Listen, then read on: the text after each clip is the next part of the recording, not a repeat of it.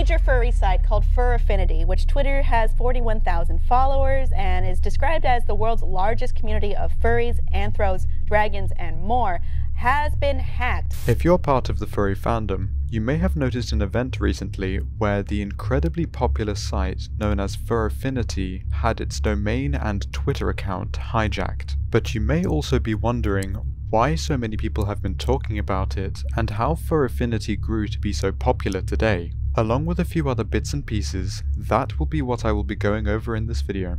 I hope you enjoy.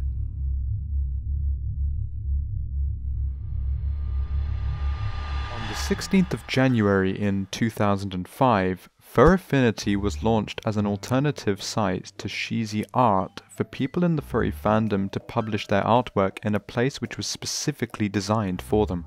Unfortunately, FurAffinity appeared to be rushed to production and suffered from many security issues which allowed an event to take place where ill-intentioned people were able to gain administrator access, allowing them to do whatever they liked to the site.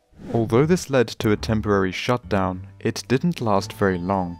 Over the remaining months of 2005, around $1,500 was donated by the users of the site to go towards the hosting of the service and to allow it to continue running. This ended up being very beneficial, as around May of 2006, Cheesy Art banned any anthropomorphic art from being uploaded to their site, which drove more people to look for an alternative such as FurAffinity.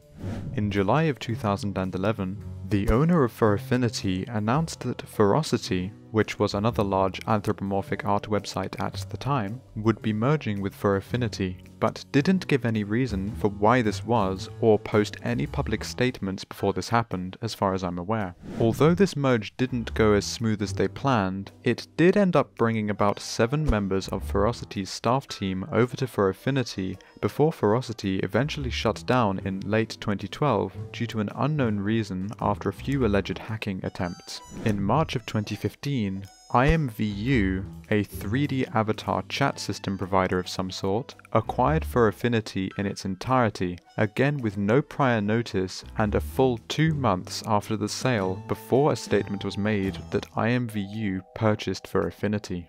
However, after the owner of FurAffinity lost his employment and health insurance with IMVU in early 2021, he regained sole ownership of the site, and everything appeared to carry on as normal for the most part up until August in 2024. Between 2007 and 2019, FurAffinity was affiliated with a convention called FA United, which had a main goal of strengthening the furry fandom's bond. According to the contributors on Wikifur, although it wasn't ever a super large convention like Texas Furry Fiesta or Anthrocon, it seemed like it was quite a cozy convention where many enjoyed hanging out whenever it was being hosted. Unfortunately, in 2020, due to COVID-19 restrictions and the convention being relatively small, it was unable to continue and was shut down by Dragoneer when he stated in a tweet that FA United was closing its doors. From 2007 all the way to 2024, Dragoneer always had at least some say in how FurAffinity was run, whether that be through his own companies or through IMVU. He joined FurAffinity in early 2005, where he fell in love with the community and helped the previous owner, Alcora, get the site back up and running after many server-related issues, gaining him the role lead administrator when the site returned, and then purchasing it for about $2,500 in October of 2007. Disaster struck sometime in 2024, however, when Dragoneer was diagnosed with a variety of respiratory-related conditions, and sadly passed away on August 6, 2024 from these conditions causing complications. Although this horrible event will be remembered by anybody who used FurAffinity throughout the years, it is best to remember Dragoneer for all of the positive that they did for the furry fandom, instead of the unfortunate events that led up to his untimely demise. Of course, if you would like to donate to help Dragoneer's family cover medical costs, funeral costs, and generally keep FurAffinity afloat, I have put a link in the description to their official GoFundMe campaign. And with that, I hope you all have a fantastic day.